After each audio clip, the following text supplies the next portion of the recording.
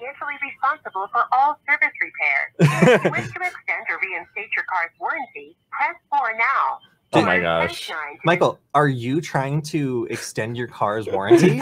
What I used to love is when I would get scam emails and messages like that when I didn't own a vehicle, and I'm like, ah, yes, that car that doesn't protecting exist. the value of my precious vehicle. Yes. Yeah, so if you have a phone, you've probably gotten a voicemail or 10 or 20 or maybe 100 from somebody who's trying to extend your car's warranty. Now, of course, this was a scam, and there was no real extended warranty. It was actually a service contract, which sucks and doesn't actually do anything. But it looks like a $300 million fine, which is a record-breaking fine, has been levied against the people who were responsible for this. So if you're wondering who was calling you, it was apparently Michael.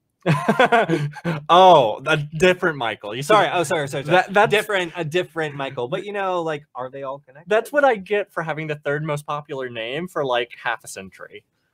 Okay, well, through some sort of organized Michael action, we can see that Michael Aaron Jones and Roy Cox Jr. were the ones at the center of these desperate pleas to extend your car's warranty.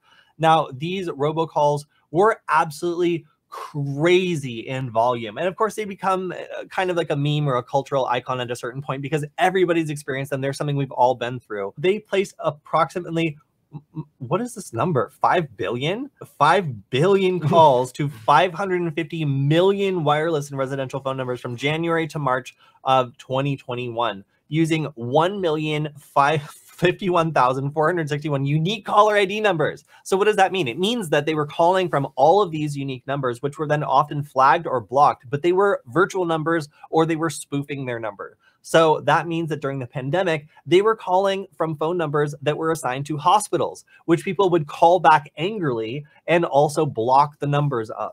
So they were doing some things that made all of the annoyance so much worse because some of the you might have noticed you would get phone numbers that were very close to your phone number, maybe 1 digit off or from the same area code, all focused around trying to get you to pick up.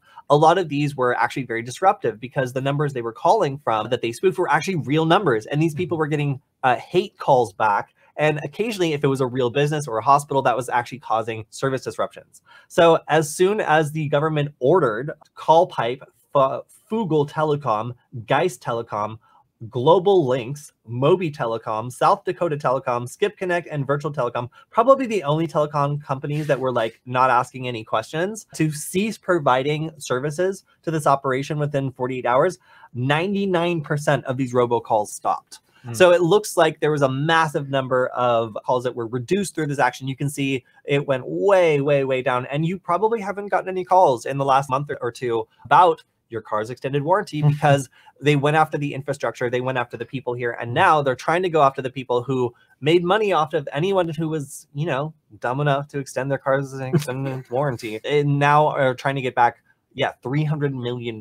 So I've never seen an FCC fine that large before because it is the largest that has been issued over robocalls, at least. Okay. And it's the largest such action in FCC's history because the robocallers met the criteria for egregious violations and thus deserves a substantially escalated proposed fine, which I would agree, because in preparing for that little bit, I just typed in warranty and there were 200 voicemails that I could have selected from to play. Wow. So yeah, I mean, I think everybody's been hit by these, and frankly, I'm glad they finally got what was coming to them.